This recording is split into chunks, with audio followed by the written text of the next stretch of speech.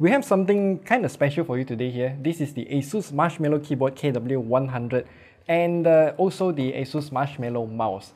This mouse, we have unboxed it about a year or two ago, I can't remember. But either way, this is just for us to go in companion with this keyboard because you know the colors are matching and whatnot. It's supposed to go in a set. So this keyboard here, as you can see here, it has multi-device connectivity, 2-level kickstand, and it's also quiet. I'll be the judge of that. And we also have it in the green tea latte color, or you can also get it in the oat milk color, which is the same as this mouse. But of course, the keyboard, you can't just change the plate to another color. So do remember to choose what color you want to pair your mouse with before you purchase it. So let's unbox it and see how this keyboard actually looks and feels and types.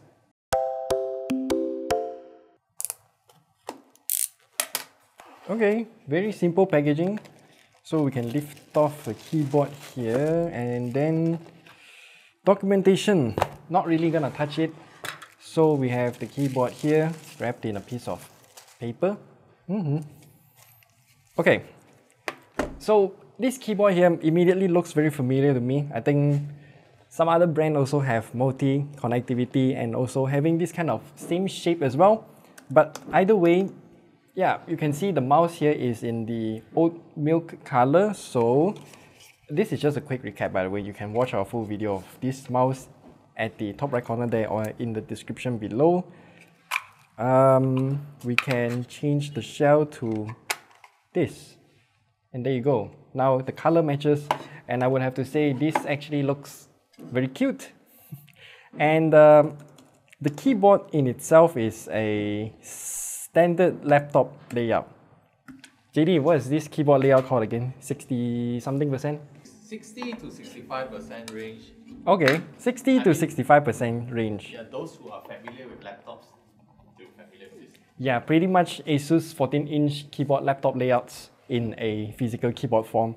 And the whole functionality here is pretty simple. So you can see 1, 2, 3 here is to connect device 1, 2, 3.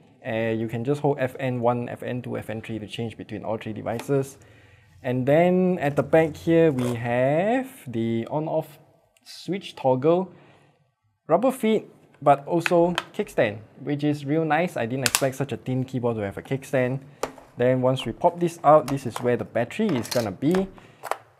Double triple A's, but the mouse is using a single double A, which is kind of weird. I do wish all of them just use double A or triple A's instead of, you know, mixing and matching, but that's how it goes. So let's pop this in, close this. And the keyboard is real simple. I mean, I like the color, but yeah, it's a membrane, of course. Let's just turn it on. Light shows up to say that it is in pairing mode. I will hit FN1, FN2. Yeah, when it flashes means that it is pairing. So I suppose that's how it works. And then now I hold FN and 1 to go into pairing mode. That should be how it works. Yeah, blinking means it's in pairing mode. ASUS KW100 channel 1. Press on it. I need to type 713581. Enter. Yay, it has been paired. So now, you know what, let's just pair the mouse as well. So now we have both the keyboard and mouse paired to my phone, the Galaxy Z Fold 4. I'll just have to prop it out a little so that you won't get reflection. And you know what, let's do a quick keyboard typing test right now. I will use, I'm not sure if monkey type works on phone. Does it work on phone? Okay, typing test. Kind of reflective, can't really see. Alright, okay, this works.